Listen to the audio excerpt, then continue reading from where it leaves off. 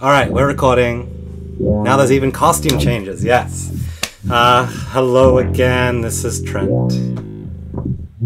For another episode of Maps, if you will.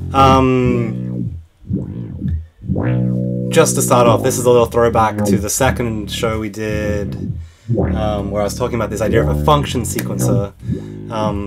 I got it working. It required fixing a bug in Crow. We'll get a new release out very soon that includes it. But just to, I mean, maybe you can already hear it, but basically we have, where are we? We have a bunch of functions up here. They're all pretty simple. They're like nice little neat functions, but they basically can get called on like a timeline. And down here I have a table that I called timeline, and it basically is a list of times. These are like timestamps. It starts at time 0 and it will go to whatever the last line is. In this case, our last line is a fancy function that jumps back to the first line. And our first line is a function that does nothing, but it's just like a terminal, so we can kind of know where we're going to. And everything else is basically just a nice little list of actions.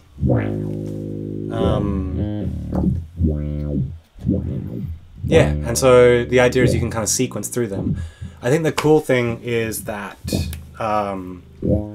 when you do it this way, you can like these functions can be stateful, meaning they can interact with each other depending on which order you call them in. They're not just notes in a sequence. They have a time effect.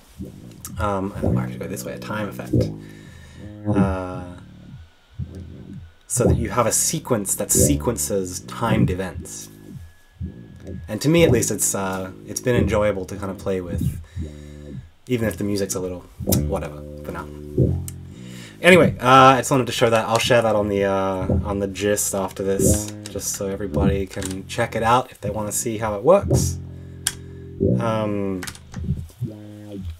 But yeah, so I'm clipping again. Sorry, everyone. This week is about harmonics and subharmonics. So yeah, I don't know if people saw it, but Moog came out with a new synthesizer. It's been shown before, but they actually made it a thing. And so people have been talking about subharmonics a bit. And it's an idea, and an interesting idea that I've kind of been playing with and experimenting with for a number of years now. So I thought it would be a good opportunity to talk about it. And use it as a jumping off point to talk a little bit about just intonation, which I have dabbled with a lot, but I haven't actually made any real music with it. So maybe today we can make something that can make some nice music. But yeah, as always, let me know in the comments. Wait. Comments. If you have any questions, you can do @Trentley. It'll kind of show up nice and bright so I can see what you're trying to say. Yeah, if you have comments or questions or things you want to explore later in the show. The show, is it a show? If this is your entertainment, I don't even know. Yeah, so I've got coffee, I have my notes, which are now hiding under my computer. Sorry.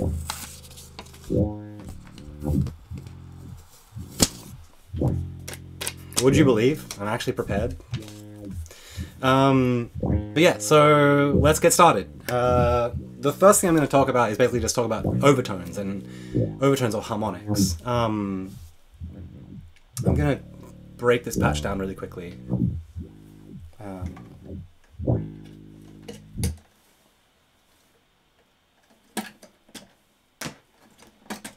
So today, there's going to be a lot of Crow stuff still, so we'll do like the scripting things over here, but I'm also going to try just to kind of do modular things, to use it a bit more to kind of explain some ideas.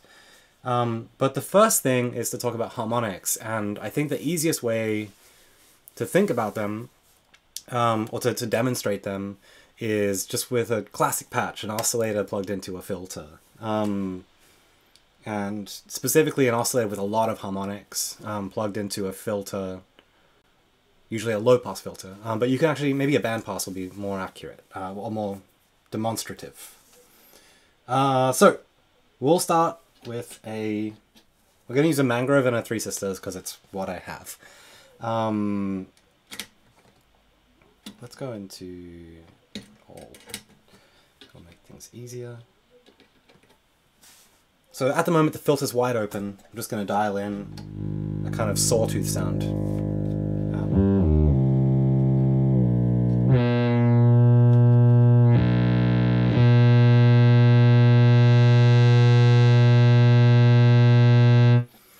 So that's just it's more or less a sawtooth. I still haven't figured out the scope in this kind of setup, but you know, it looks like this. A triangle on its side. And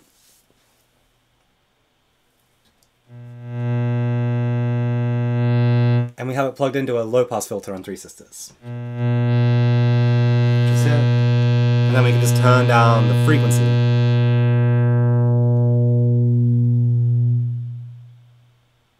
Kind of has the classic effect of like rolling off all the high end. So that was a non-resonant filter. So what we're going to do is crank up the resonance to kind of hear the harmonics in play. We might need to turn the frequency down a bit further, but let's try it as is.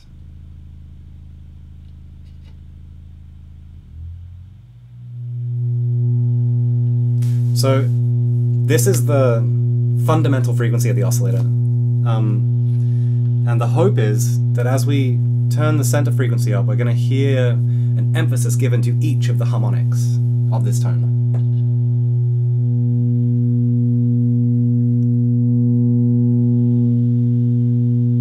So I think I would call this the second harmonic, the octave up.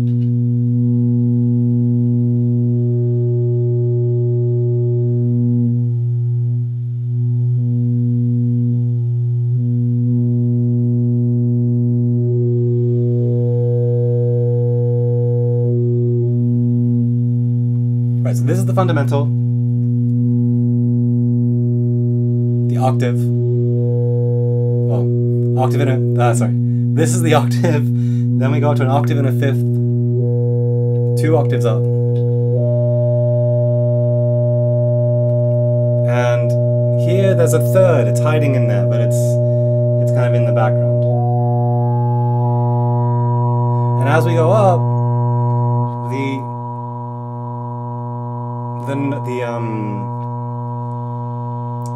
those harmonics get closer and closer and closer together.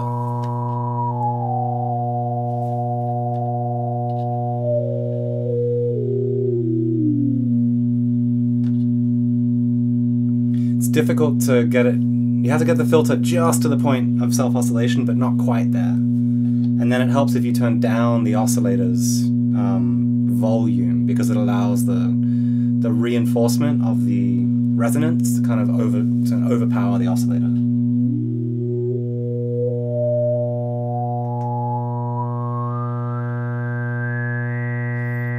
At some point you lose the ability to dial in exactly the harmonic.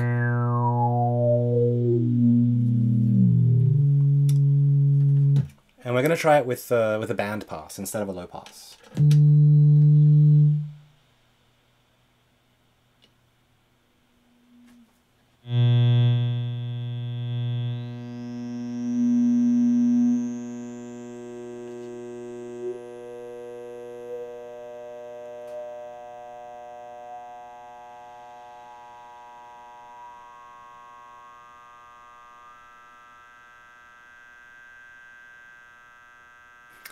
My hearing's not really good enough to distinguish the tones after about I guess this is the third octave. Just because they're so close together, it's hard to like really dial it in. The filter, this has a 4-pole filter and it's just not enough. You need like 8 poles, and as you go higher even more, to get that isolation.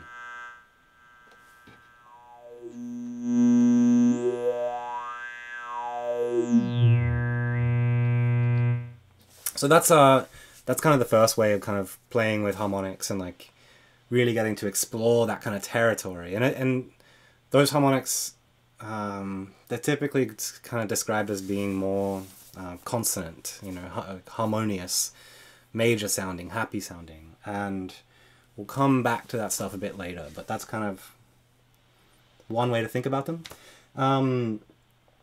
Another patch we can try is a sync patch, and this also kind of plays with harmonics. So I'm going to go back to low pass mode, and we're going to open the filter up.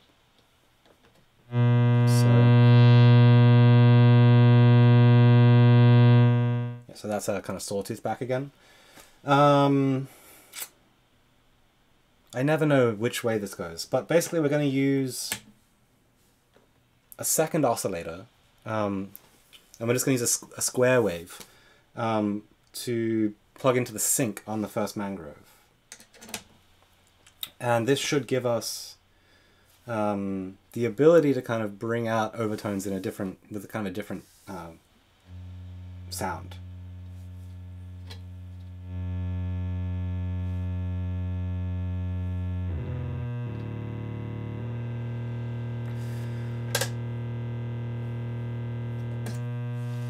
Okay, so this is the original tone. We'll start from that. When we plug in this second oscillator, it's going to change that frequency a little bit.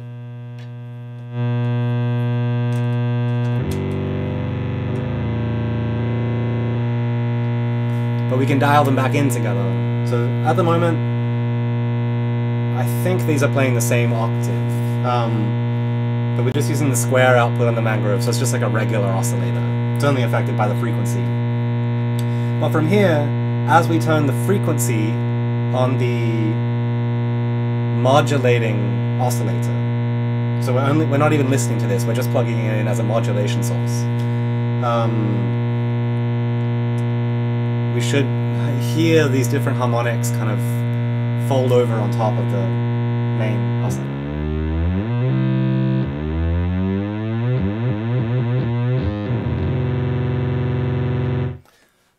I got this wrong. We have to do it the other way around.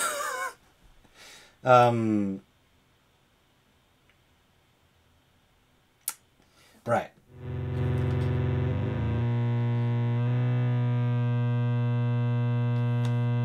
Okay, so that way you get this weird like frequency folding thing, but I think we actually need to change the frequency of the carrier oscillator, but it will kind of stay locked in by the secondary oscillator.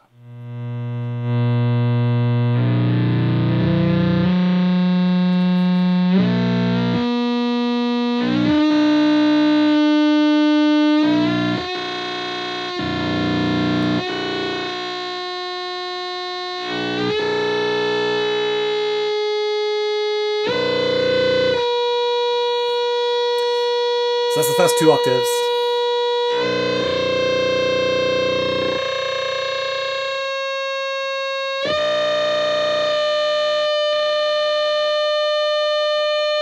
And as you go higher and higher, they become increasingly difficult to dial in.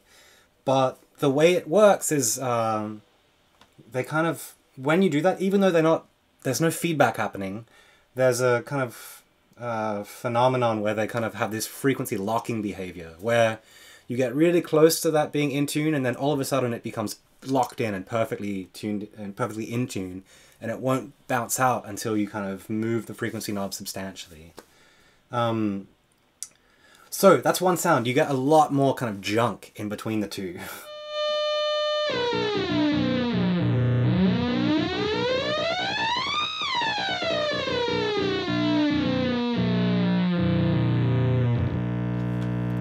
But that's something that you could sequence. You know, if you have like a good sequencer, you can dial in exactly the right frequencies on the main oscillator, the one you were listening to, the carrier, to just pull out those harmonics out of that one oscillator.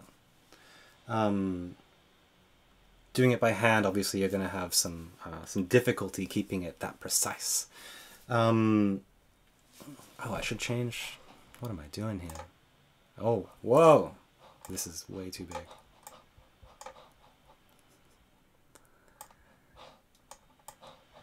Like just freestyling with OBS right now. I messed up my oh, does it?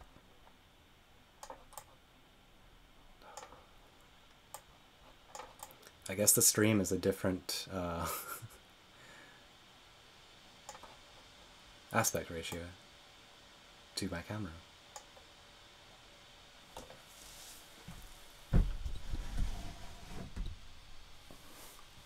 Let's see if this is better. Okay, so that's overtones.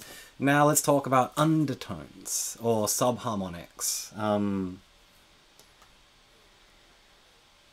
There's a couple different ways we can do it inside of the Mannequins modules. Ooh, I wonder if the fan's really going for it today. The first way we can do it is the kind of original way that I kind of came up with, which was just playing around with some old Surge module designs. But it's essentially just an oscillator triggering an envelope generator. And the classic Surge design has an envelope that doesn't start, it won't re-trigger unless it's completed the attack stage. I think maybe it's actually the whole stage. The whole envelope.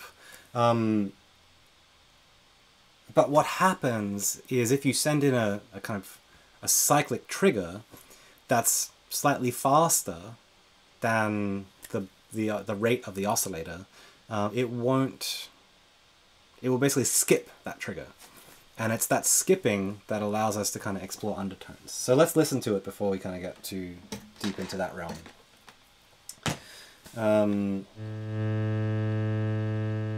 So with Mangrove, to get clean-ish undertones, you need to set the barrel control counterclockwise. That makes it a ramp, a ramp wave, which is a slow rise and then a really quick fall, it's kind of just a mirrored sawtooth wave. And that's what we need because we want to have the attack stage of our envelope be as long as possible. It sounds the same as a sawtooth, but it just changes the behavior. So on Mangrove, you can turn the barrel clockwise, you'll get the same sounds, but you'll get a different behavior where in this mode you'll get undertones. You won't get them if it's clockwise. So let's choose a higher frequency because we're going to go down in frequency rather than up. So have this kind of annoyingly high tone.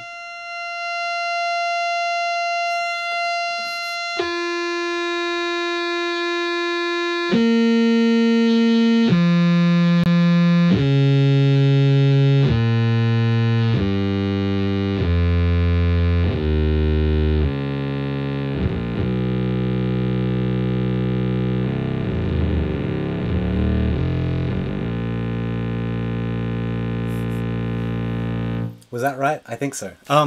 So what's happening there is Mangrove has an oscillator that's running at the kind of frequency defined by the large knob at the top, the pitch knob. And the Formant control is setting the speed of an envelope generator. It's an envelope generator that's designed to go really fast, like at audio rates so that you can hear it. But it's just being triggered by the oscillator. So the oscillator, it just gives it it just takes the square wave output and uses that to trigger the envelope. So as we stretch out the envelope until it becomes faster than the oscillator, it'll skip some tones. But yeah, so that's how we get that dividing. So if we listen again to the kind of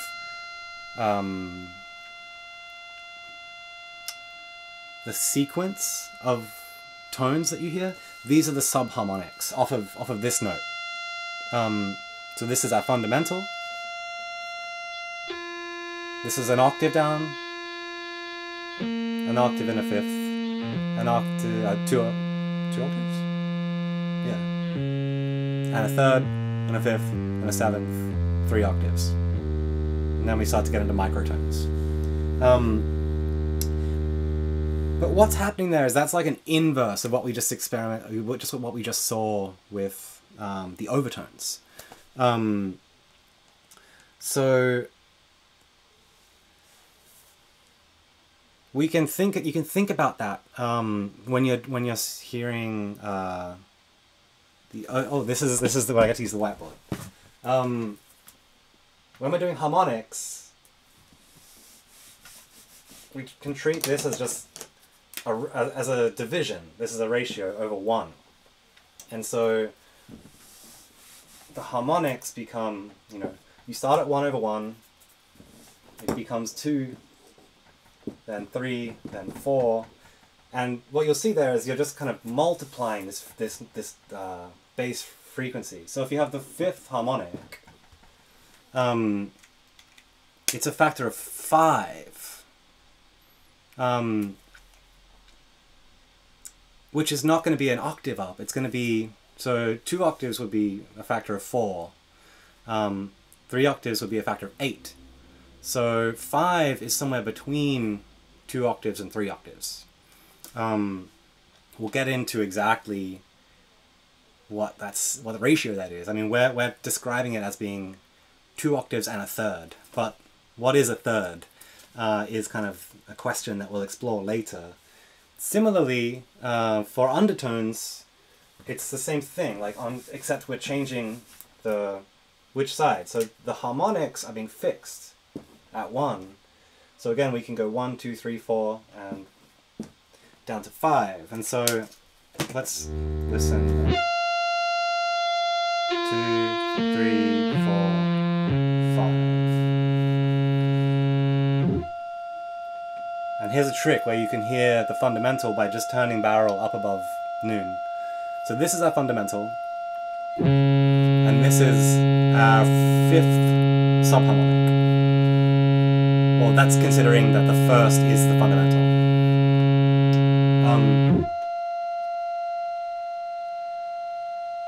And it's hard to maybe hear them next to each other, but it is 2 octaves and a third down, I think. Maybe it's the 2nd. But it has like a minor sound.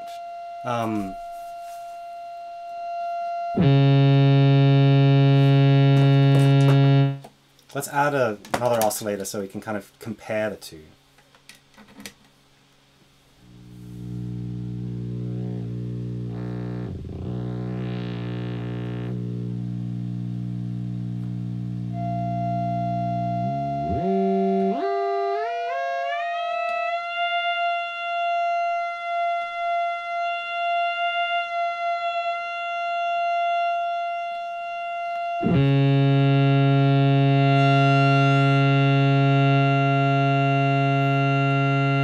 This is the two working with each other. And to me it has a minor sound. But it's still very consonant. It's not dissonant, even though it's minor.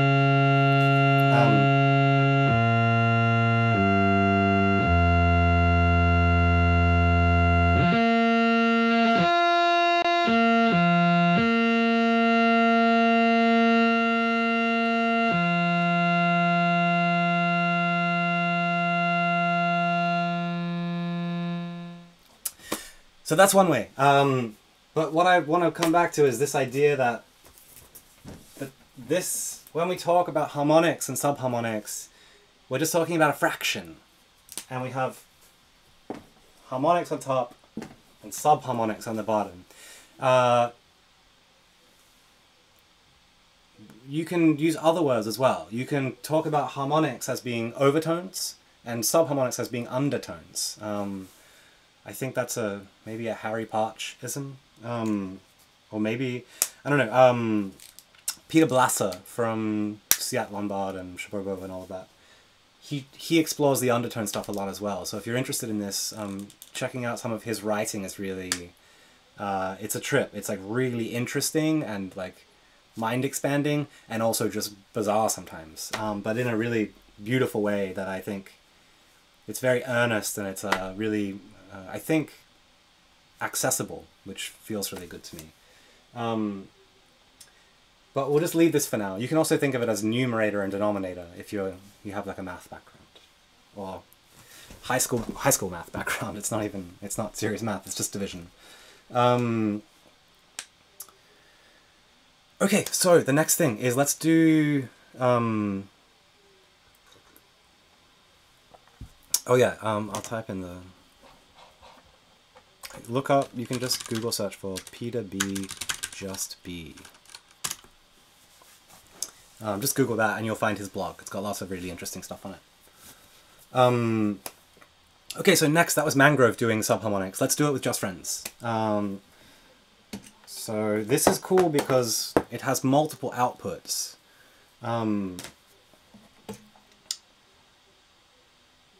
We're just going to start with one. Oh yeah, so...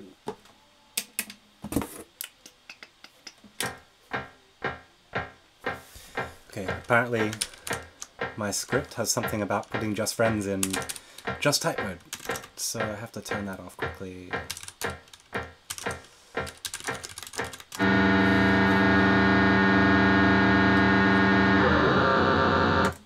Wow! Oh, I think it thinks it's also in run mode.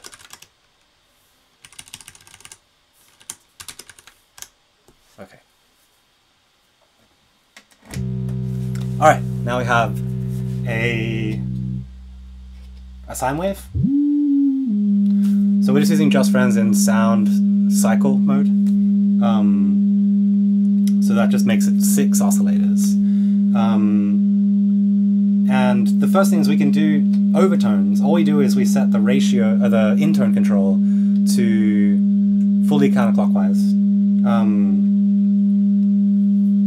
And each output is going to give us the next step up the harmonic series. So this is the fundamental, second harmonic, third, fourth, sixth harmonic. So they're kind of always available to you. Now you can mix the two together. So this is a nice way to explore the sound and the consonants of these notes. So this is just the third harmonic. So it's just an octave and a fifth, but it's an incredibly consonant sounding octave and a fifth. You can use, instead of the fundamental, you can use the second harmonic. And the nice thing about that is the two tones are like closer together. But it's just a really nice sounding fifth.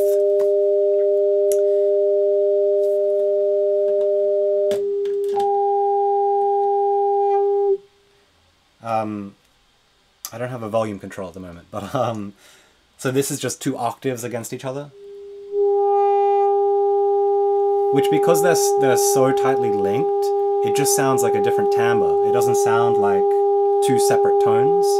It's just the presence of an extra kind of more harmonic kind of layer to it. This is just the fundamental, and then you have that like on top. But we can also do more interesting kind of tighter harmonic things. So we can do the 3 and the 4. Which should give us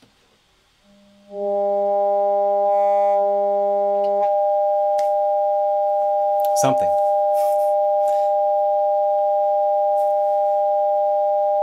In general, the odd harmonics are going to be where the more interesting sounds are, because the even harmonics are more consonant and the odd ones are more dissonant. They all become dissonant eventually, except the like repeating octaves. But odd ones are going to be more different. So this is 5 and 3 together. So it's like a, I don't remember what that's the interval is.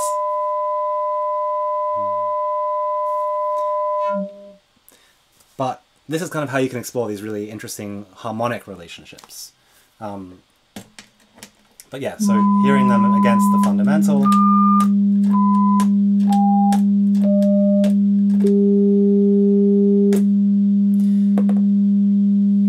So that's harmonics with just friends, but we can do subharmonics too. So to do that, you just turn the in-tone control fully counterclockwise. And again, we're going to increase the frequency a bit of the fundamental in order to have kind of audible room for the subharmonics. So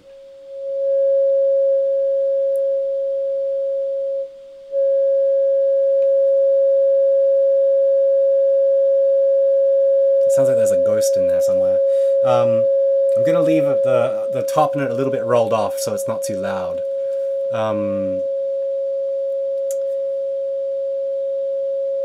This is the fundamental, and now we're going to go down the subharmonic series.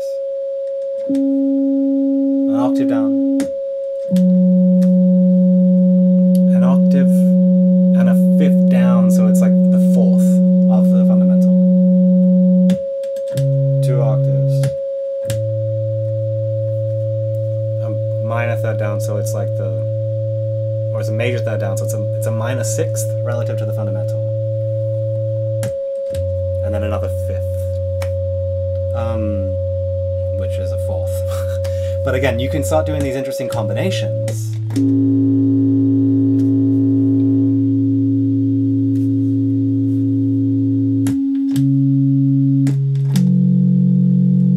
Where you get ratios, intervals that are really consonant because they're very closely related mathematically, but they have a minor tonality.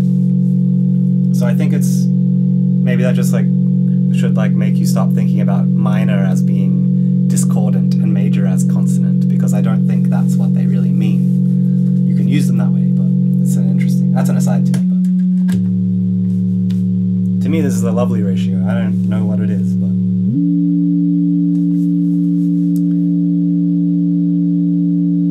what would it be? It's a fourth. It's the 4 and the minor sixth.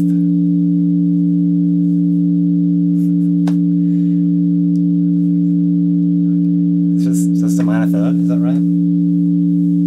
It sounds major somehow. I don't know. Anyway, it gets confusing after a while when you don't have a reference point. But these are subharmonics. They're kind of, you have to use them in a specific way, but we can do another patch with Just Friends that is really interesting for subharmonics. And for this one, I'm just going to use the mix output. So we'll hear all of the oscillators at once, but we're going to use transient mode. So I'll warn you, this one is a little more grainy and has like a digital kind of, a digital dust sound, if you will.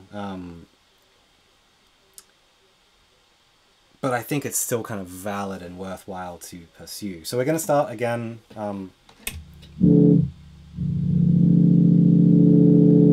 This is all of the minor harmonics at the same time. So that's the kind of realm of notes we're going to get to choose from, but we're going to be able to choose them based on a driving oscillator. So I'm going to use just the square output on a Mangrove. I think it'll make things easier. And we're going to... we'll use the Formant just so we get... what's the word? Volume control, which is useful. So, what we're doing here is basically turning up the driving oscillator, and we're going to use the Just Friends in sound mode still, but it's essentially acting as really quick envelopes. So it's the same concept as Mangrove, but it's a digital implementation, and because of the way it's built and the way it executes, it has a grainy quality due to jitter, essentially. Now we change the Mangrove frequency. We get some really weird sounds.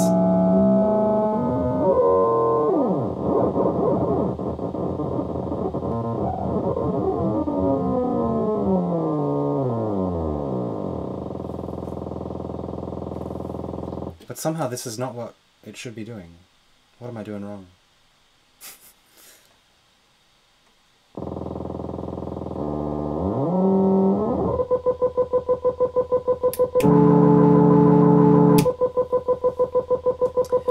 So this sounds like it's pulsing, but that's actually caused by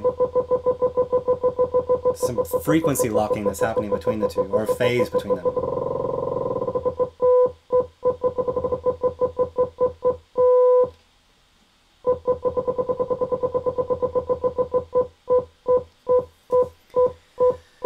It's a little strange, but we can continue.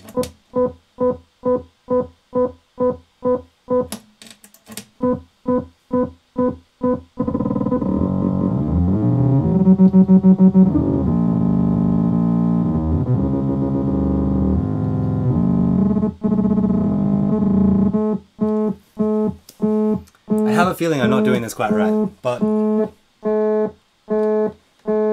persevere with me for one more second and we'll just try and make something that sounds nice. But basically we're going to explore the different kind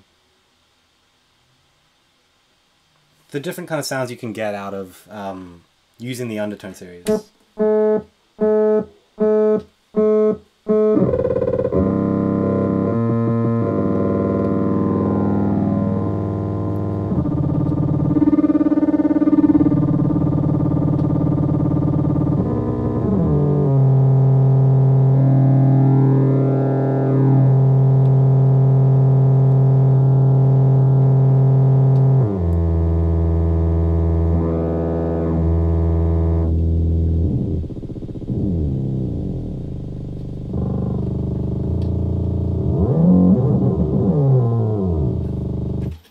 You'll have to forgive me, I feel like I've forgotten this whole patch. If you watch the Just Friends original announcement video, at the end of it there is a patch showing how to do this. You can indeed use the square output. Will it make it better?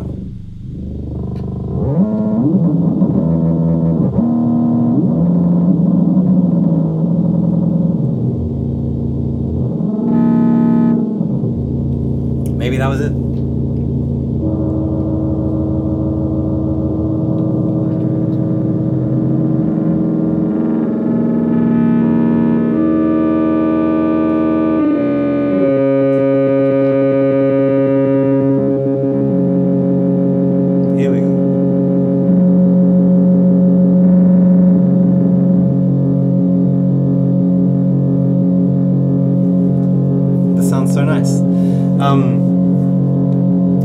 So I'll try and explain. What's happening is Mangrove is clocking into the 6N trigger, which means that it's going to trigger all 6 envelope generators at once.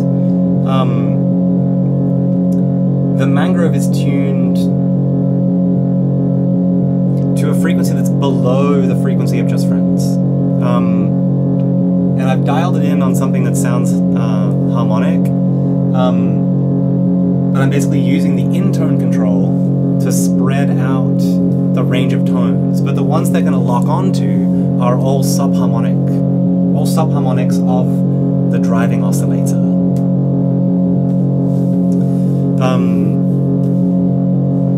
Yeah. Okay, so that's this. We can you can explore that a lot. Just playing with the time and in-tone controls on Just Friends with the frequency here, and you'll get such a wide variety of sounds. As I just showed, there's a lot of like chaotic ones in there as well.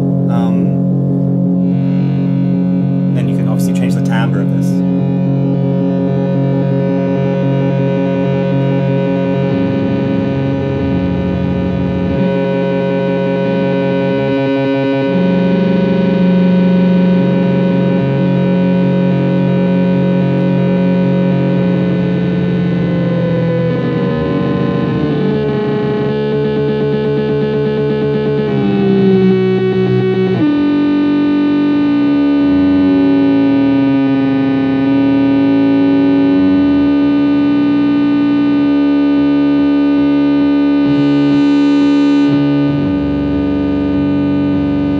Love that like low subharmonic that comes in.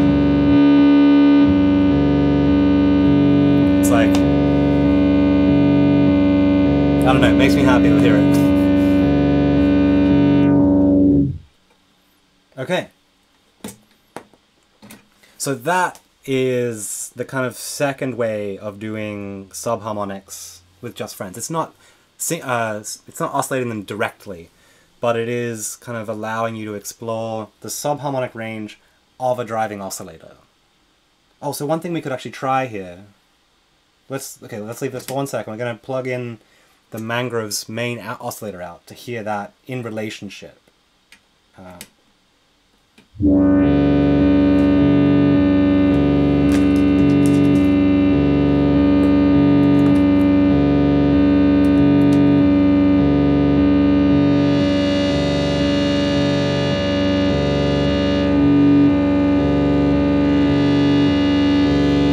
So to me that's interesting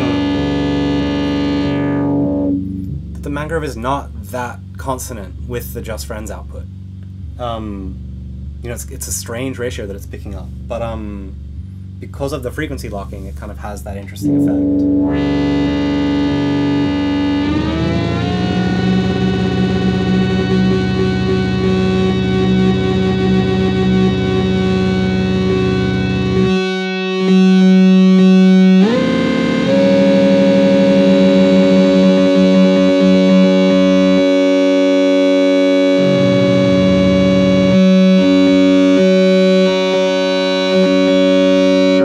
One thing we didn't mention before is you can just intone the other direction, and as long as the Mangrove is tuned lower than Just Friends, or maybe it's the other way around, you have to switch which one's higher, you can play with the overtones in the same way, I think. Does that make sense? Maybe not.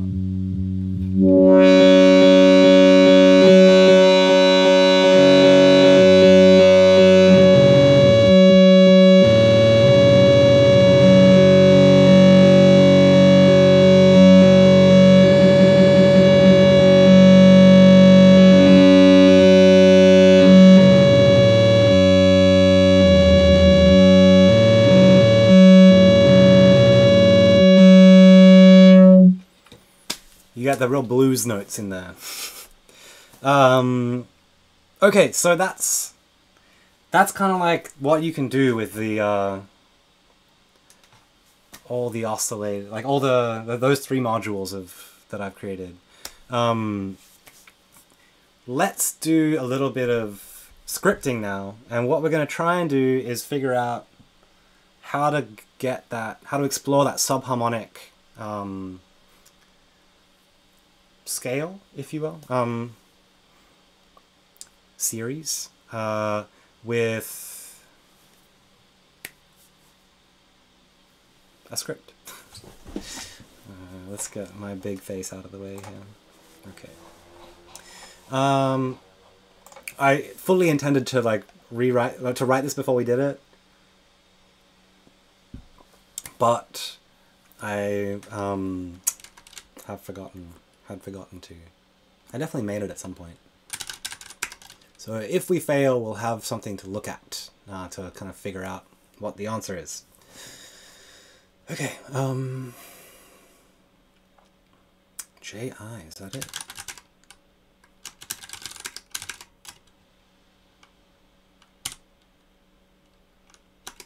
Ooh, love that. Okay, so if we fail, we have some backup. Oh, the great mug. Yeah, this is the lovely Kelly Kane. It was a birthday present.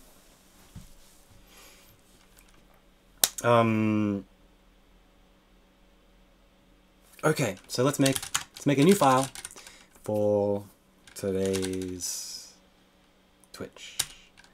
I'm gonna call it subs just for the sake of my typing not having to take too long. Back onto the post-it note.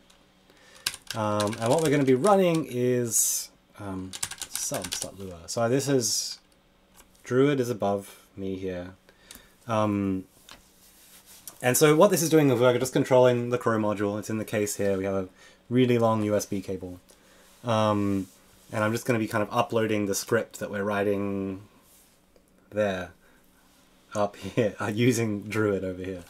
So at the moment, are we in the wrong? No, that should be right.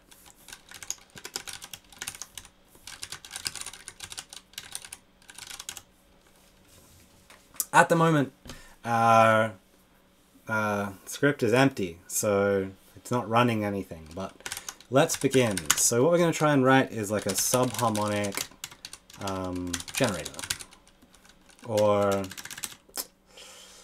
subharmonic pitch source. Let's start with that. This is going to challenge the tuning on my oscillators, which will probably fail at some point. But let's begin. So we always, typically with these, we always start with an init function. I don't know what's going to go in it yet, but this is where we're going to start whatever we would want to do. So my concept, my idea here is we're going to sequence a Mangrove oscillator from Crow. Well, a sequence is too strong of a word. We're going to control the pitch of this Mangrove with CV from Crow, from our script. And so we're going to need to listen to the Mangrove.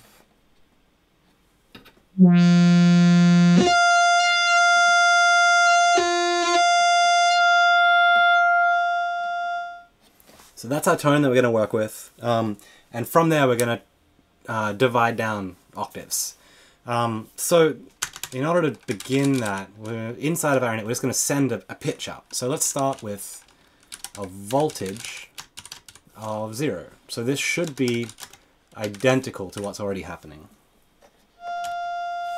Okay, and so it's running as is. So we can actually do this in Druid. What we want to do is we want to have -1 is the first subharmonic.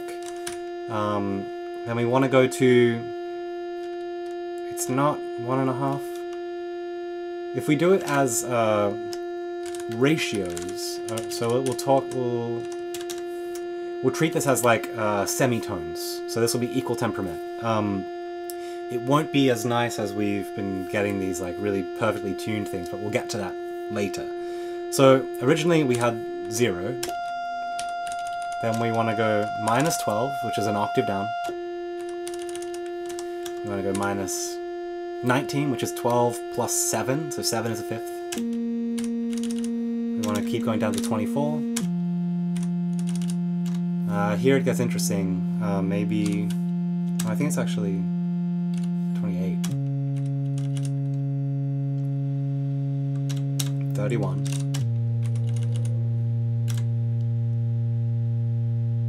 33? No.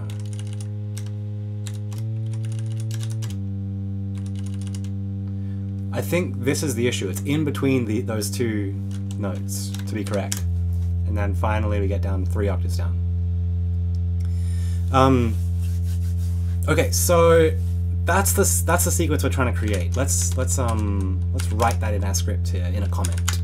So we want 0, -12, -19, -24, -28, -31, -30. We want to get to -36, but before that needs to be, I think it's -33.5. So we need to create a function that can give us those values, or maybe it'll be those values multiplied by divided by 12, because that's the kind of actual output voltage.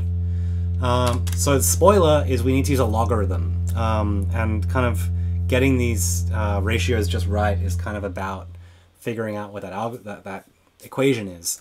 I think the best thing for us to do here is cheat, because this is a solved problem. We don't need to figure it out from scratch. I'm not a mathematician myself.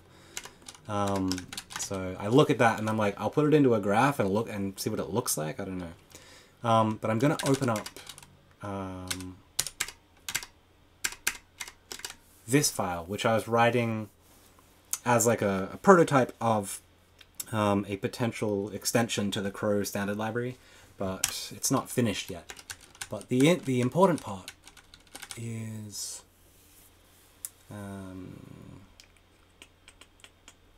what does this do? Convert just ratios to volts per octave. Okay. I'm going to cheat by just copying the whole function, going back to our file, paste it in. And I don't want to use this whole thing yet, because I know this is overly complicated.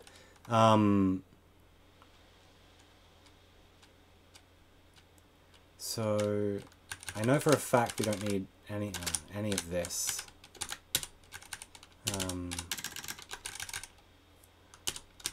We don't need to worry about an offset. All we need to worry about is this.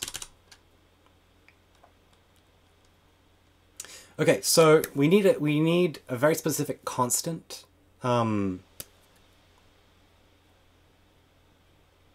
Which is the value of math.log of 2. Oh, I should have to print that, I guess. I think we actually need 1 divided by this number, which is this magical number 1.443, essentially. So let's, just for argument's sake, so we don't have to think about it, let's just call it magic. And we're going to make this 1 divided by math.log of 2. Don't worry too much about that, that's just a number we need. But, yes. So, that's what this LD2 is here. So that's really just going to become magic. And we're not worrying about an offset, because that's a separate issue that I was thinking about separately. But we have this magical equation now, which is just the log of f. I'll explain what f is in a sec. Multiplied by this magic number. So I believe f should be a ratio. It's a floating point number that's a ratio. So that means that if it was, there could be 1, which would be probably the unison, but then we can kind of move from there. So let's try, let's upload this script into Crow. So that's uploaded correctly. So now we have access to all this stuff in Druid. So I now should be able to write print of, we're going to call just volts with a ratio of 1 over 1.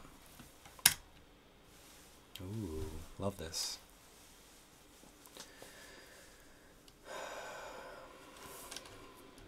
Off, there's no off listed here. I clearly forgot to save it. There we go. Okay, so a ratio of 1 over 1 gives us a voltage of 0. Now, just to get us started, let's try 1 over 2. It's minus 1. So that's going to be the octave we were talking about before. If we multiply this by 12, we should be getting a number really close to the list that we put into our script.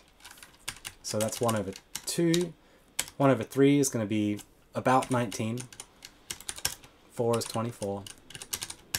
5 is about 20, about minus 28. 6 is 31. Did we get this 33 right? Yeah, 33.68. And then 36. Okay, so that's the magic. But it's just a logarithm of a number divided by another number. Is that too strange? And that kind of fundamentally comes back to the idea that volt per octave is a exponential scale, but these ratios we're talking about are referencing the linear frequency. So we have to do the inverse of an exponential, which is a logarithm, in order to be in the right kind of territory. So why are we using a fraction up here? And that's back to this on the whiteboard. So we've been changing the subharmonic number in order to get those descending subharmonics, but in exactly the same way, we can just change the number on top. So if we go with 2 over 1 or 3 over 1, we're getting the exact same number, but it's positive. And that's going to be coming real handy in just a moment. But let's listen to some of these intervals. Let's make a really... Okay, really quickly, I'm just going to make a sequencer. Love this. So, time. So this is just so we don't have to kind of manually do everything. The event is going to be next step.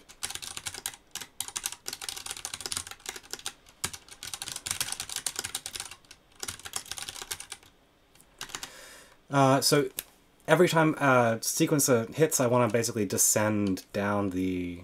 we want to go down the subharmonics. So, how do we do that? We're going to set the output of channel 1, its voltage, to be equal to the result of this fancy function, just volts. And here we need to have some ratio, right? Something over something. Now, we need to have a variable that we can sequence. So we're going to say,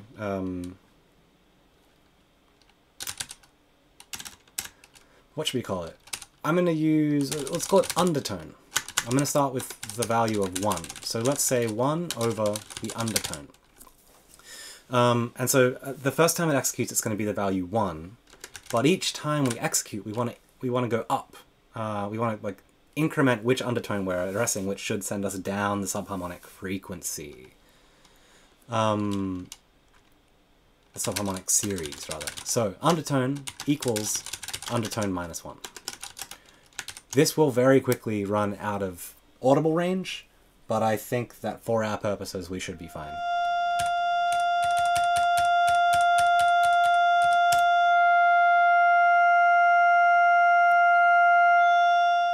Always love when I hit start and nothing happens.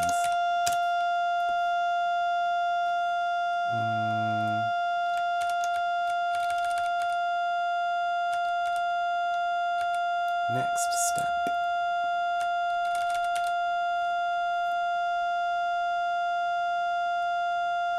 Help anywhere? Function only takes 1 param. We are passing 2.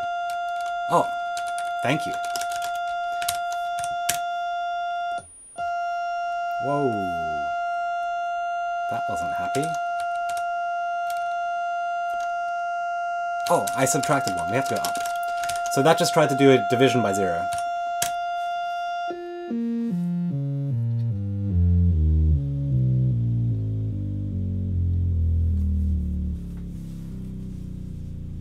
Okay, so we're down in the depths of the subharmonic range.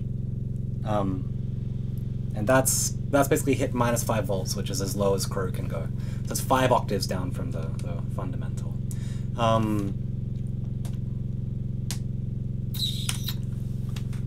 Okay, so we can restart it by just setting undertone back to 1.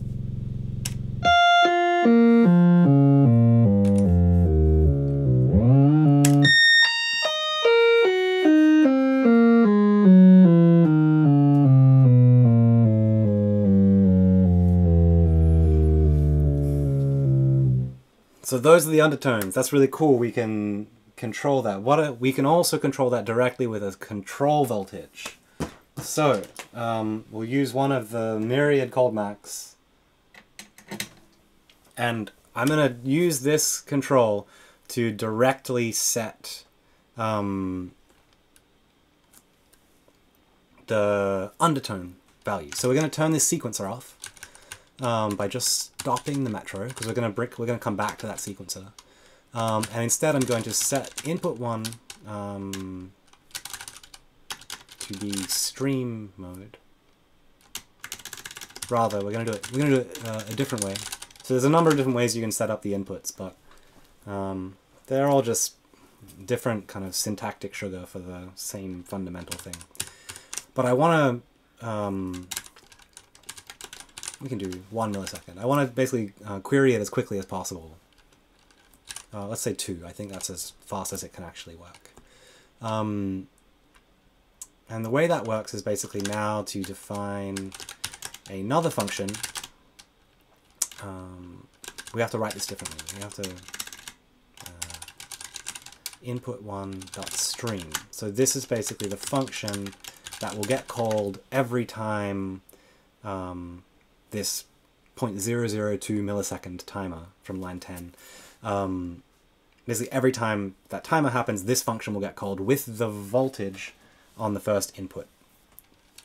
We want to take that voltage, and let's say we want to have access to the first 13 is a good number for a number of reasons. First 13 subharmonics. So this is the Coldmac's going to give us roughly 10 volts of range. So let's take that. We will. This is the V value. I want to add 5 volts. So that's going to give us a 0 to plus 10 range. We want to multiply that by 1.3, so that's going from 0 to 10. We're going to multiply it up to 0 to 13. And then we need to add 1 to that whole thing so that we start at 1. And now we need to do something with that voltage. So I'm just going to, we can just overwrite. So I'm just going to update the value of V to be this kind of manipulated version. So this is convert -5 to 5 into 1. So I guess that's going to be to 14, 13? I don't know. So that's just like a mapping of one range to another range. And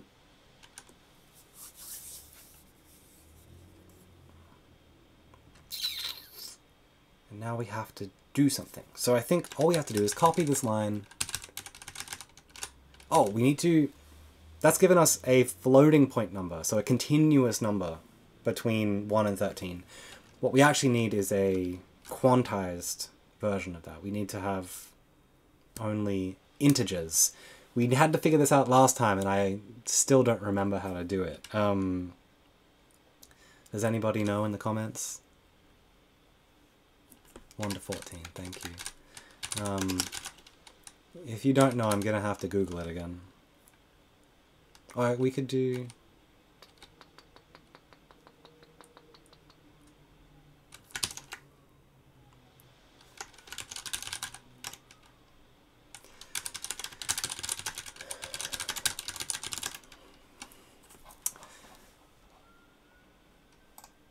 You could use math.floor. Will that work? That should work, right? Yeah, that makes sense.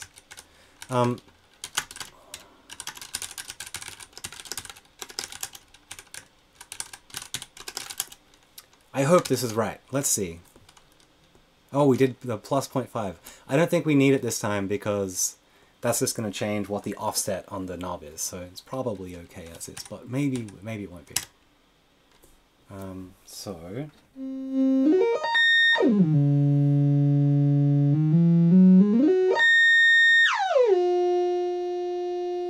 So my question is that the fundamental? Pretty close. Okay, so now we have a physical control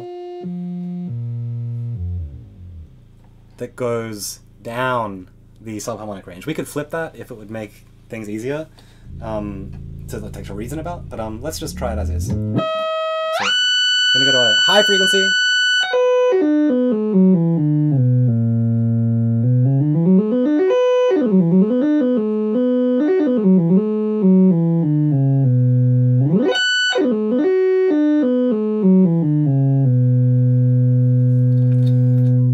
Love it. Okay, the fun thing is that this is almost identical to doing the exact same thing with overtones.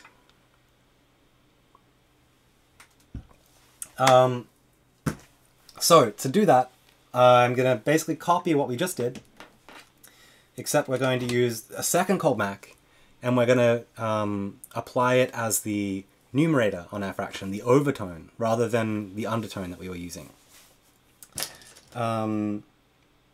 I think that's all I had to do. Love it. So we need to write a tiny bit of code. So all we have to do extra here is pull in the value of the input. It's the second input. So we can just say input2.volts, and that's going to give us the same voltage, the same kind of voltage as the first channel. We're going to need to manipulate it in the same way. So if you want to be a stickler about optimize or about abstraction, we could say process v. This is a dumb name for the function, but it's going to return basically this.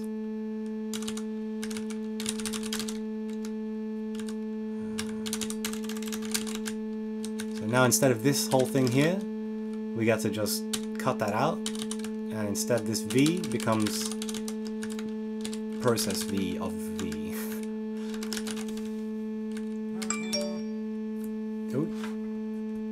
Apologies. Syntax error. What did I get wrong? Am I missing some parens? Oh, this isn't correct yet. So, does this still work? Sounds good. So, all we have to do is take this input voltage and we need to process it with that same function to kind of put it into the right range. It'll be 1 to 13. And we're going to make this a local variable, which is overtone. And so the lovely thing here is all we have to do is change. So this was 1, this number here. And so that's basically saying that the numerator is 1. The overtone is the overtone number 1. But instead we can just change that to be this new value, overtone. And this should give us overtone control.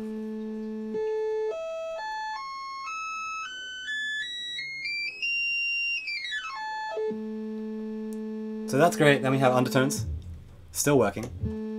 They're very low frequency.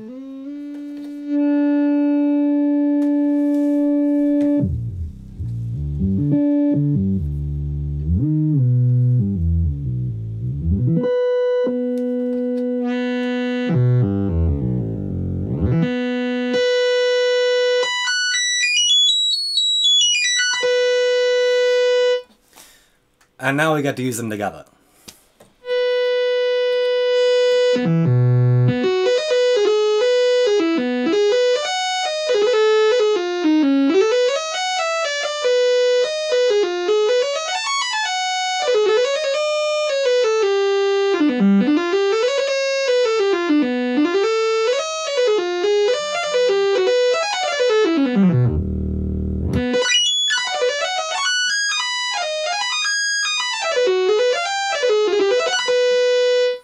And you get into all kinds of weird junk. So that's going to give you a whole bunch of different tones, and they're all related to the frequency of the mangrove. They're all related to this. But what you're doing there is basically creating all kinds of weird ratios of different numbers. So what I want to show is how they relate to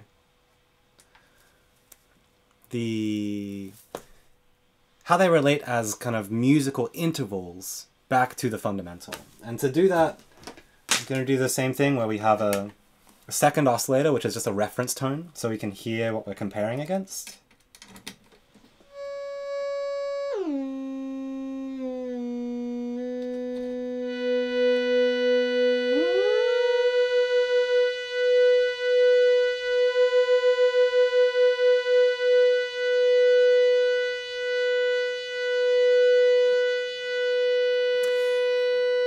Realistically, they're going to drift a little bit because it's analog and that's the nature of the oscillator, but we'll get the effect. So if this is our fundamental, I'm going to keep it pretty low in volume so we can focus on the interval. We can now set interval ratios back to this tone.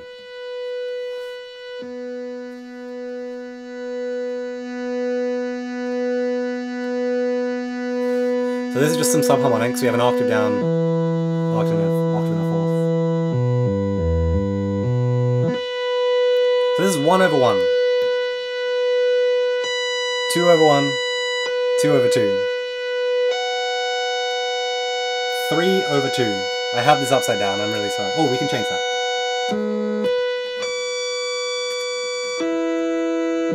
Okay, so now the numerator is here, the overtone. The undertone is down here, the denominator.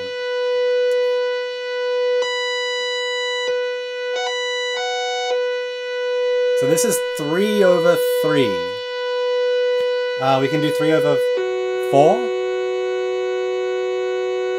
Or 3 over 2. They're both a fifth. And it's like a perfect fifth in a very literal sense.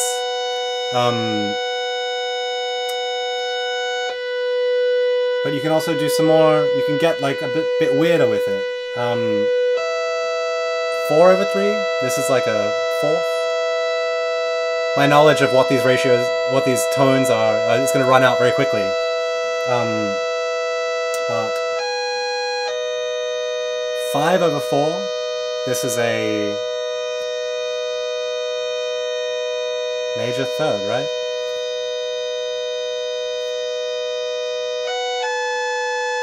Seven over 4. 7 over 5.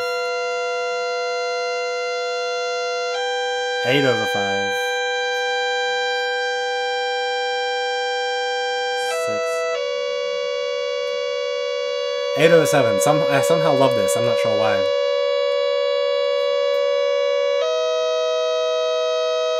9 over 7 is like weirdly consonant. 9 over 8.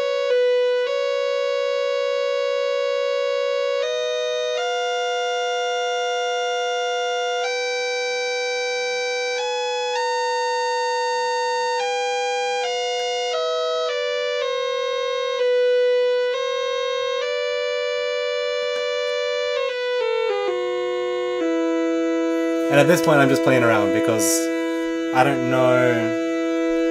It's very difficult to be like, oh, this is my ratio and this is what it is.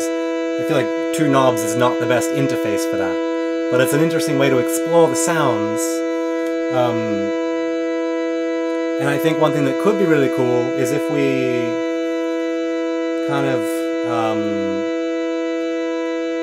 slewed from these numbers 2 different numbers. And I think that's where I want to go next, is I basically want to talk about kind of like using ratios as your kind of note values rather than numbers as a fraction of 12, you know, as we have been using with like 0, 4, 7, 11, that kind of thing. And an idea I had before we started this is I wanted to basically be able to say, oh, I like the 5 over 4 ratio and I like the 8 over 7 ratio. And I want to slew between them, but not as like a pitch to a pitch. I want to slew as the numbers in the numerator and denominator. I want them to slew. So when we go from 5 over 4 to 8 over 7, we're going to go through 6 over 5, 7 over 6, and then get to 8 over 7. So we can do it in a very, like a kind of basic programmatic way. So this is not going to use anything fancy in Crow. This is just going to use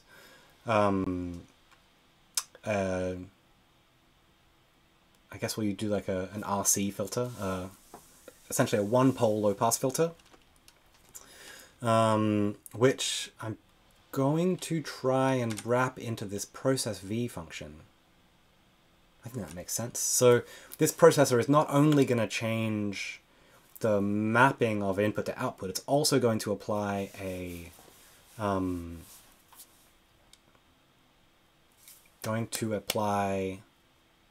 slew. So to do that, we have to change a couple of things. The first is we need to know which index we're addressing, and so that's just so that we can have a separate slew for each of them, because they have to remember some. They have to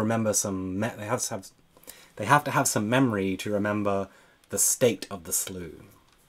That should become apparent shortly. The overtones we'll call 1, and the undertones we'll call 2. And so up here we're going to have a variable of slew, which is a table. And this is going to be just 2 numbers. We'll deal with what they are in a second. But the idea here is we want to remember the previous state each time. And so this is just a linear interpolation between the previous state and the new state. So how we'll do that is, I don't remember this off the top of my head, so I'll just kind of work through it. Hopefully we'll figure it out. And a lot of it will be redundant, but the new value is just going to equal the V that we calculated. And so this is our new, so this, we'll call this input. Which we can't because we have a thing called input. We'll call it underscore input. And then we'll have an output, which is going to be some interpolation between the new value and the old value.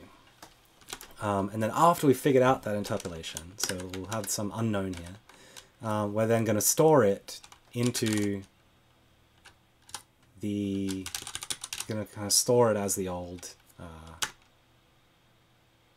as the new old value. So slew of index will equal underscore output. And then we want to return the output. Input to output. Okay, so here we should be able to say if the coefficient is 0, we want to say the old. Okay, so we have the old value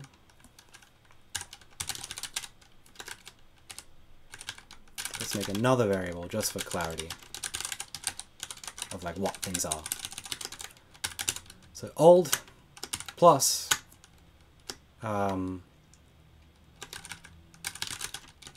rate, let's call it 0.5 for now. Rate multiplied by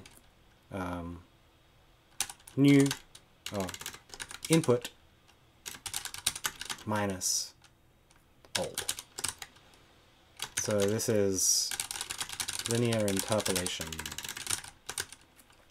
and sets the slew rate. So this number is between 0 and 1. And it's going to control how fast we go. 0 is going to make it, it's going to go infinitely slow, which will mean you'll never get a change. Whereas 1 will mean you'll get instant change. So we're going to say 0.5, that's going to be way too much, but let's hear it first. Make sure this is actually working. I don't think there's anything totally wrong with that. Let's try it out.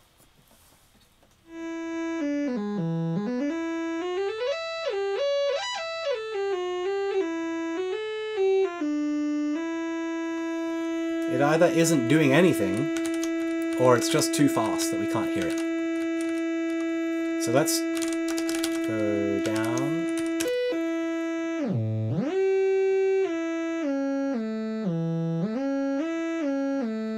Okay, so this is working, but one thing you might notice, we can slow it down even further,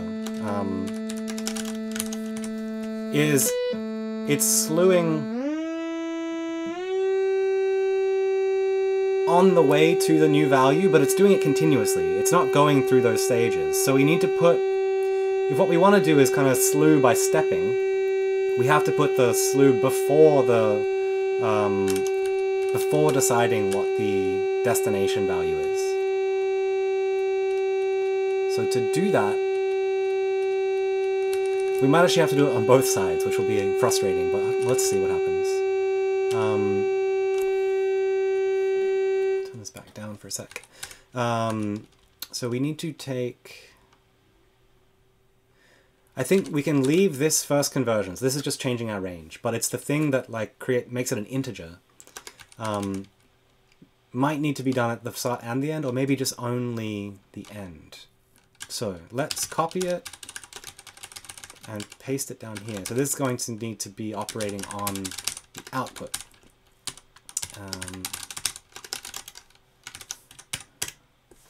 So let's try this.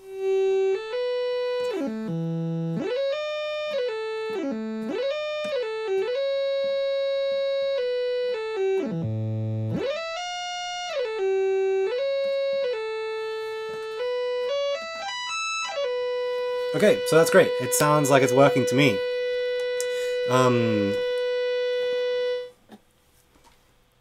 I think what will make this fun now is if we make it a sequencer rather than two direct knobs. Let's just input a sequence of ratios and work from there. Let's see what happens. I think that these two lines are going to essentially they're the kind of core of what we're doing here.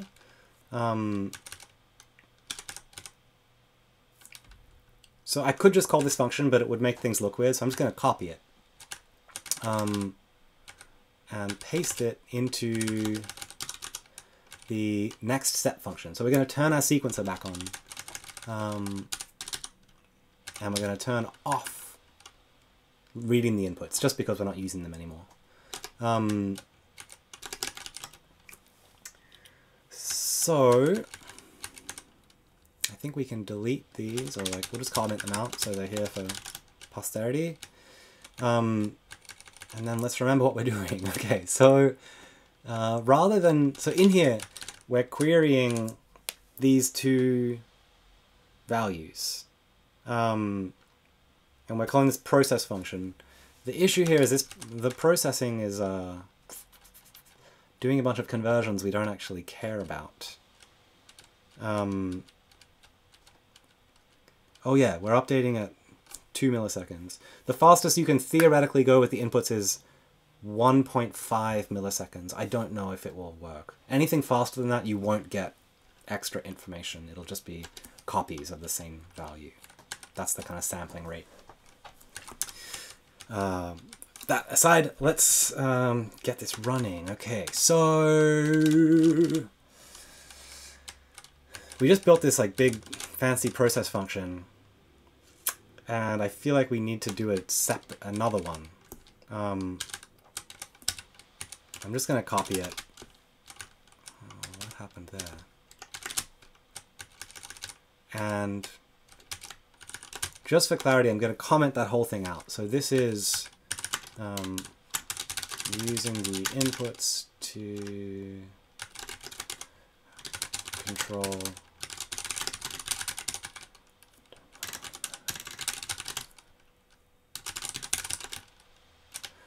okay, but here we have a different, we're still going to have a process v function. It's a dumb name, I'm really sorry for that. And we're going to delete everything that isn't the slew and the quantize.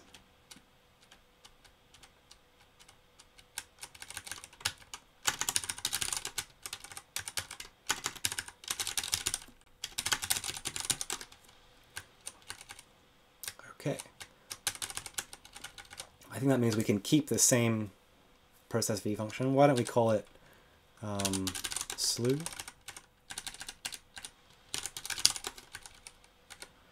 Except we can't.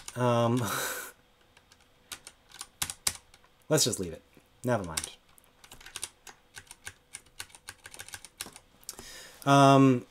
That's everything. The only issue here is we no longer need to be using our input values because next step doesn't have any input. Instead, we'll use a table of ratios. So to do that, let's make an example. So we have a sequencer, which is a table, and it's going to have to be a table of tables. And that's because we want each element in our sequencer to be a ratio. And the best way to represent a ratio is going to be as two separate ones. So we could do it a couple of different ways. We can do a sequence of ratio pairs. That's what this is going to be to start. Sequence of pairs of ratios. And then after that, we're going to do two sequences of we're going to do independent sequences for overtone and utone, overtone, undertone, harmonic, subharmonic, numerator, denominator, all the different names. And so that it will get us to do some like really weird but interesting stuff. But let's start with just a sequence of ratios. So let's start with 1 over 1. And so I'm using a comma here just because we're separating them in the table, so we can't do the division. We could just save the floating point representation of the division, but I think it maybe feels better because this way we can have an independent slew for each side. Yeah, so we get to, that's exactly what we want. We want to be able to slew independently based on the numerator or denominator. So there's 2 slews running in parallel. So we're 1, 1, someone like 5, 4, I like 8, 7, and then let's go to a bigger one like 11 over 8. A nice perfect 5th. And then, what's another one? Someone want to throw one at me? What do you like? We can do, let's just do an octave. And we're just gonna step through these 6 values in our next step function. And so we need to, we're gonna have a sequence index. We're gonna start at 1. And we want, basically we're gonna say seek of 1. So seek at seek index. This is going to be our numerator, and this is our denominator. So we just did this before. 2. Okay, so we've reused that name. We can't do that. But basically, both of these, we need to process V them. And this is going to be as index 1, and this is as index 2. And then all we should have to do is divide the overtone by the undertone and apply that to just volts. That should work once, but then we have to make it cycle. So to do that, we say seek x equals seek x. We're just going to sequence through sequentially. So we go modulo by the length of seek plus 1. So that's what it is. It's, if it makes it clearer, this happens first. Or this happens first, actually, the length of the seek. So this is saying, this is just a kind of idiom of saying increment our index and wrap to the table length, to length of seek. Let's try it out.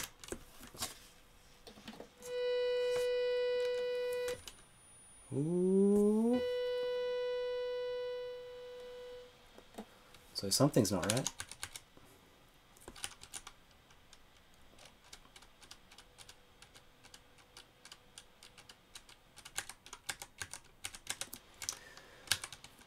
Let's debug. So the way I do that is I'll make sure that our sequence number is correct.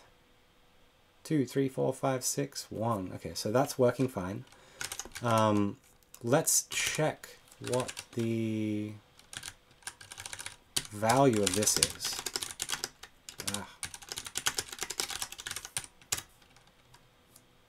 All right, so this is failing, probably because we're doing a divide by 0. So why would that be?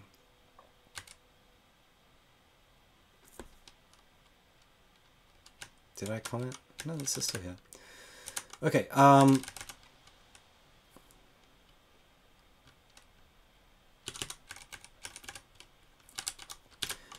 going to print undertone because we're getting an NaN means we're failing to divide, which is probably a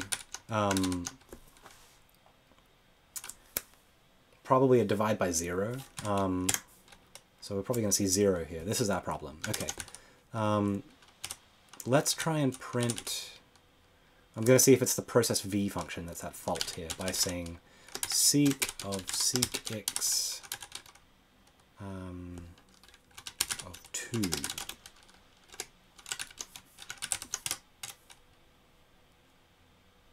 Okay, so this is reading our values out of the table, and they seem correct. So it looks like there's something wrong happening in the process v function. So let's look at that function. Oh, sorry. Where are we? Okay, here we go. So perhaps it's because the slew is somehow not existing. Did we create another variable called slew?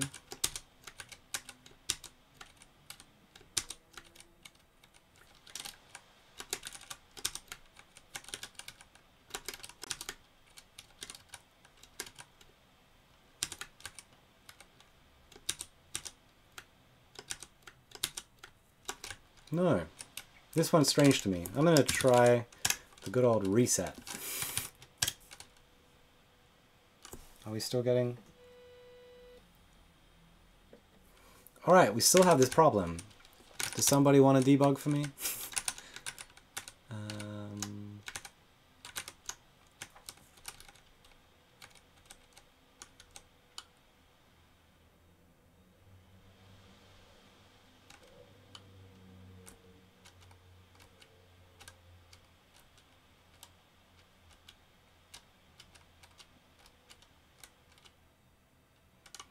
Process v is for some reason failing when this number is 2. Okay, let's put it in here. Let's say print slew index. Oh, there we go. It's getting a totally bizarre number.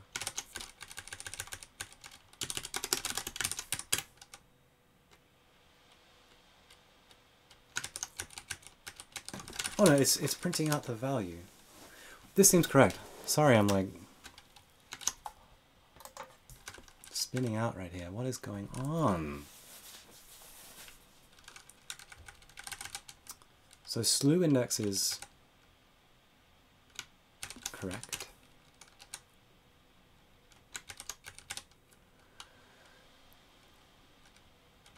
Oh, we're calling this... We're starting at such a small value because we're only doing this. The issue is we're running a timer that is trying to... It's like basically telling it to do all this stuff. But it's only happening every time the timer occurs. So what we need is another timer to basically run the slew engine. And rather than set the output directly from here, we're going to be continuously updating the output from a fast timer that's basically just executing the slew. This became a little more complicated than I expected, but let's try it out anyway. So we're going to go again the 2 millisecond timer. We're going to say bang outputs. And then we'll start that. Cool, okay.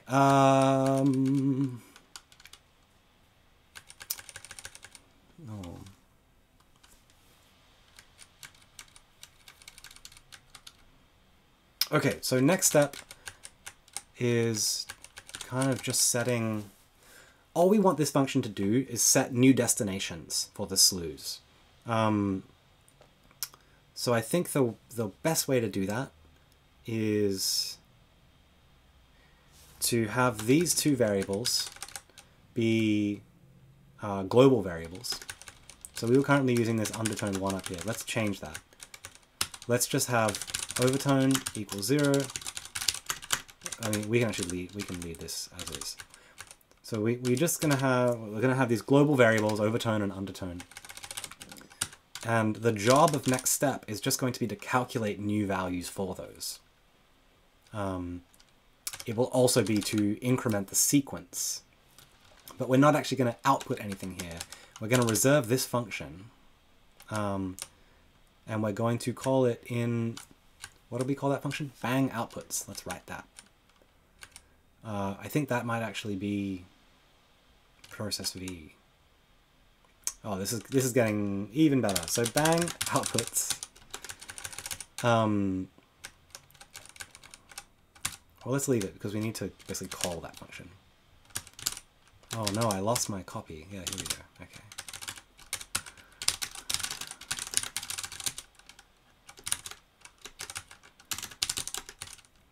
So all this function should do is output a single value, and it's going to happen really quickly. And essentially that's just going to call this just volts over overtone, undertone, except those values need to be the slewed version of those. So that's going to mean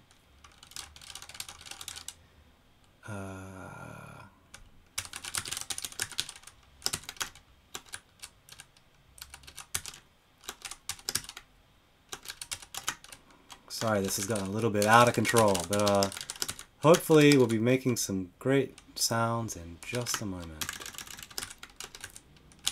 That probably won't even like that. Okay. So we're just going to update this. And so that means up here we don't even need to set, we don't need to call this process function. All we have to do is this.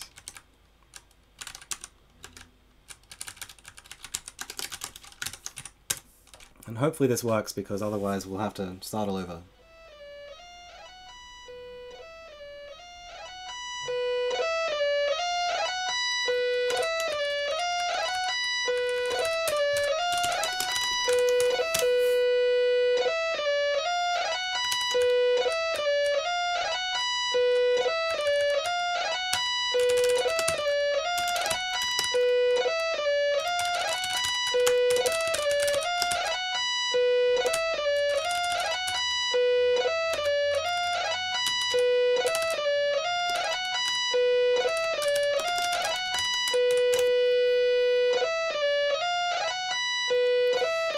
So we have a very strange sequencer.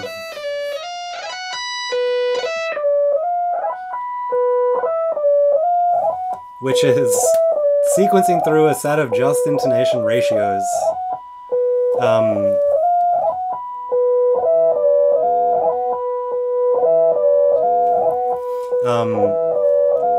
Relative to this frequency on the second Mangrove.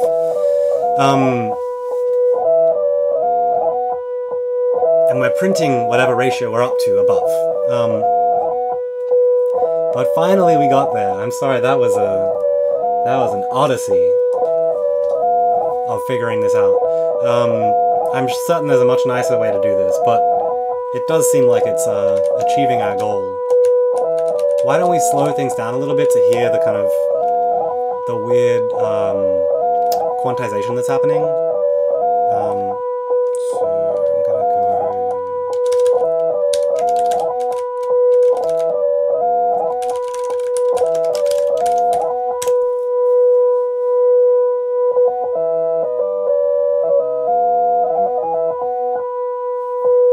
We can go even slower.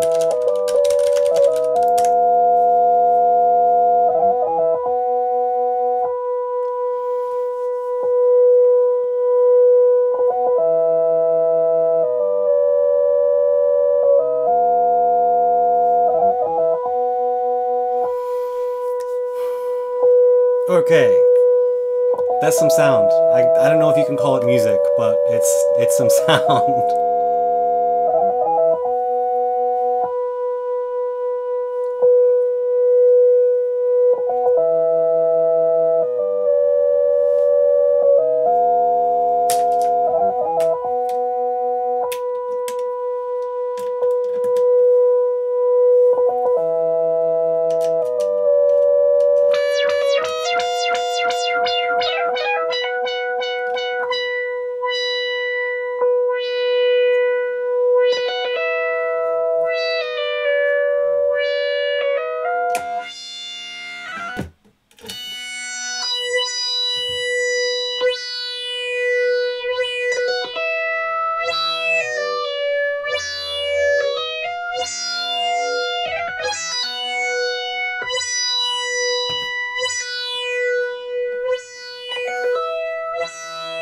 I guess you could go into like some weird atonal territory by...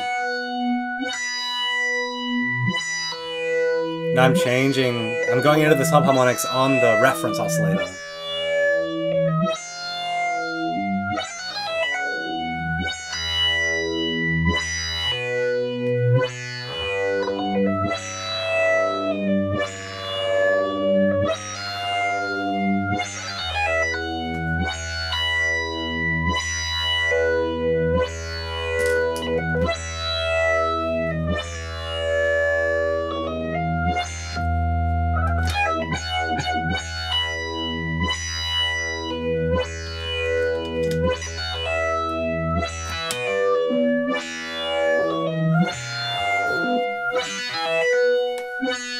So I'm kind of sweeping through the formant of the second Mangrove to kind of slide through a bunch of different subharmonics, and then running the first Mangrove with the sequence from up here.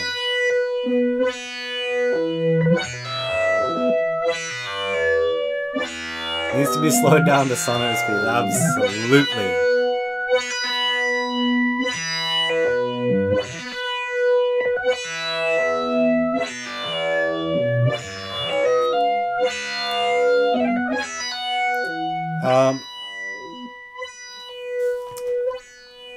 Maybe I can get some direction from y'all.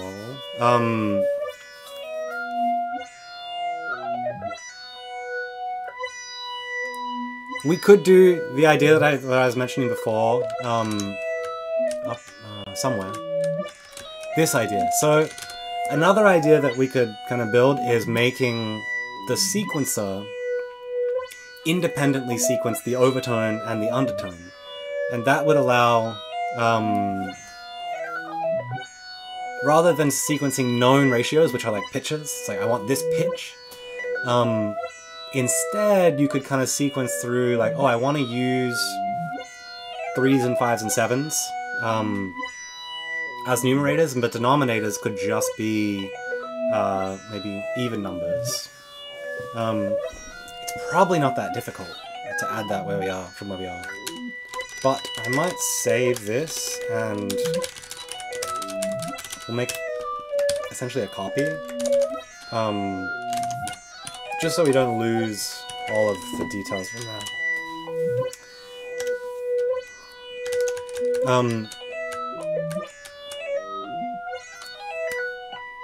Let's try and do it really quickly. I think it'll be really simple. All we need is like 2 separate sequences and 2 separate indexes into those sequences. So let's call this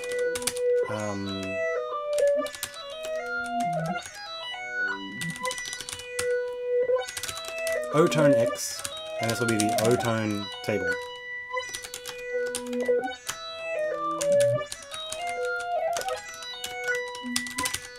And then we'll have a U-tone table, which will make it a different length, just to kind of show some phasing stuff. Put a 3 in there.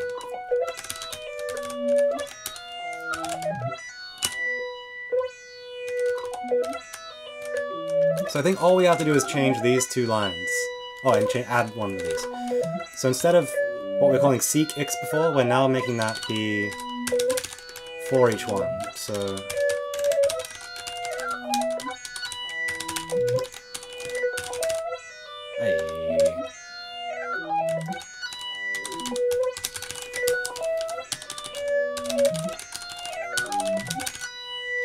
what is going on?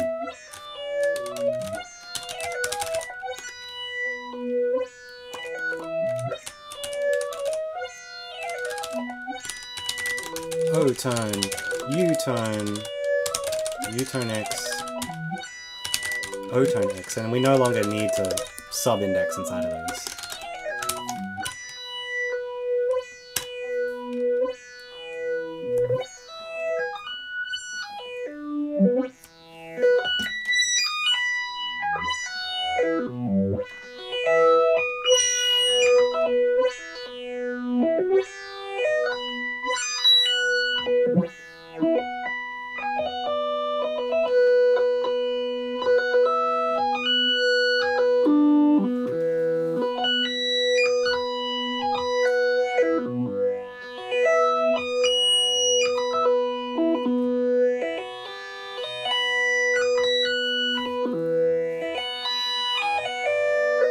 So again, we've been using phasing a lot in these different streams, and so this is using it in a totally different way.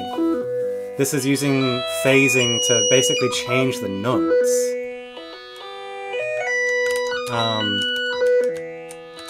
So we're slewing really slowly right now. We could speed that up to... I'm sure somebody will hate me for doing this, but...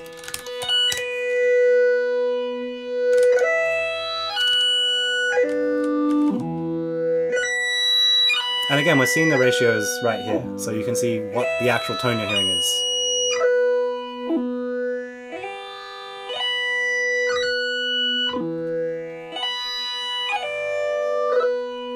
Someone was asking about slewing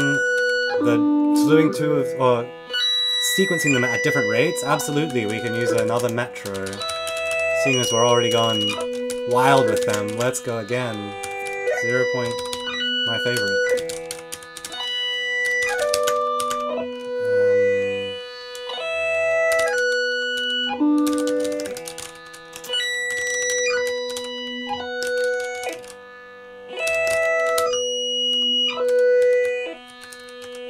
Did somebody lol it calling that function next step?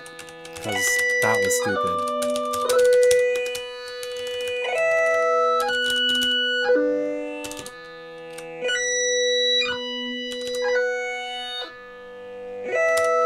I guess we should print in both cases.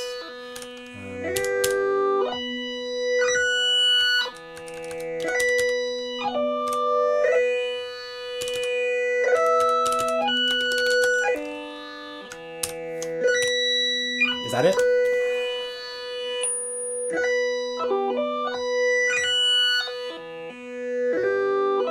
That was a great idea.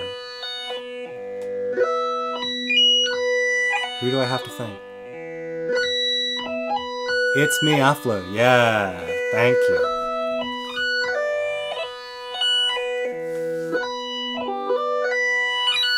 So now they're phasing in time and in count.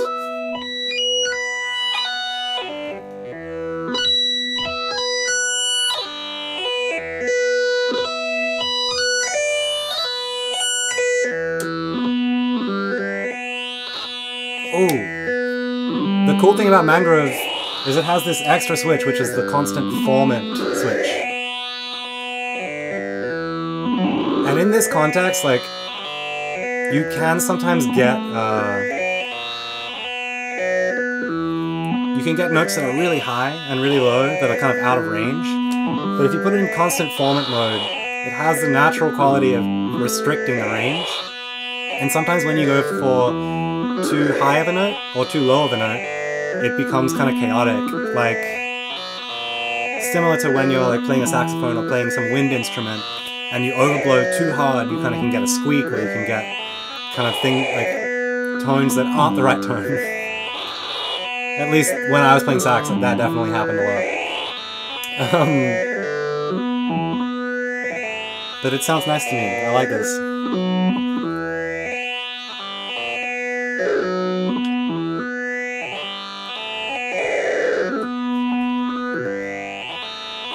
I don't have the sax anymore, alas. It's back in Australia.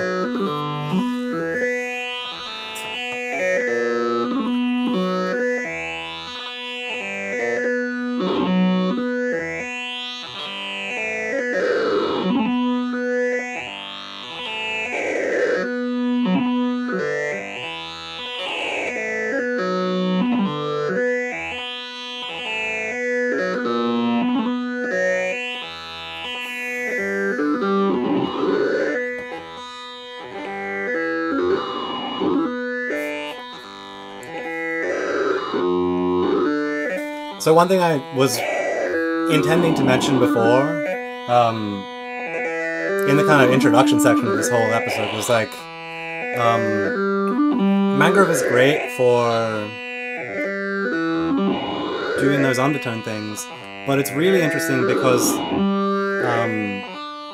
there's a lot of kind of chaotic territory where you're in the pitch division process, but it's either like not quite all the way to the next tone, and the way you get there is by using the barrel control, not all the way counterclockwise. I'm really sorry that I had to pull that out, but just to demonstrate, this is our fundamental. Oh, ooh, it was down an octave.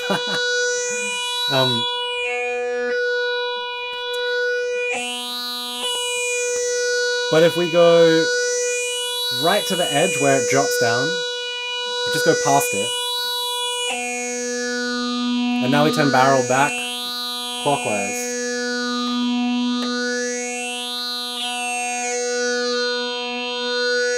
You get the in-between note.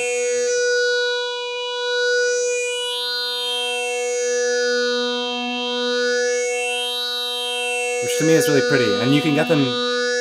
So this is just between an octave and an octave down, but you can get it between any of the subharmonics.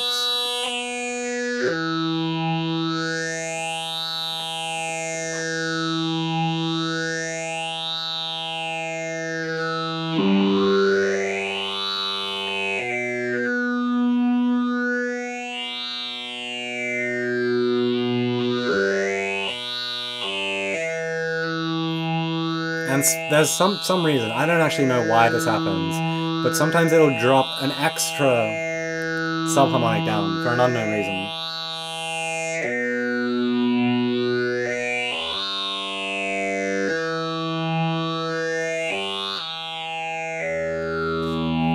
These controls are super interactive. There's a lot of territory that you can kind of dial into, and sometimes it can be hard to get back there. But like this tone here is like between two subharmonics.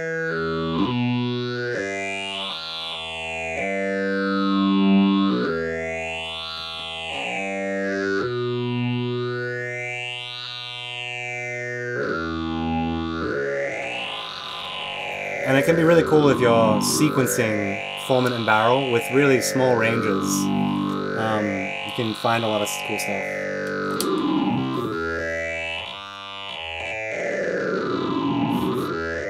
A lot of junk too. I think that's kind of everything I wanted to run through today. I feel like this has been fun. We kind of got some very strange sounds out of it, but I feel good about it. But yeah, I'll post all the gists of everything so you can kind of refer back to the scripts we made. The videos are available on YouTube, like pretty quickly after. It takes me half an hour to get everything together. But yeah, I mean, if you have any more questions, let me know. I'll be here for the next 10 minutes, but yeah, thanks to everybody for tuning in. These have been like a fun thing to look forward to every week. Forewarning, next week's show might be a bit quick. It's my partner's birthday, so I don't want to stress the relationship. But yeah, let me know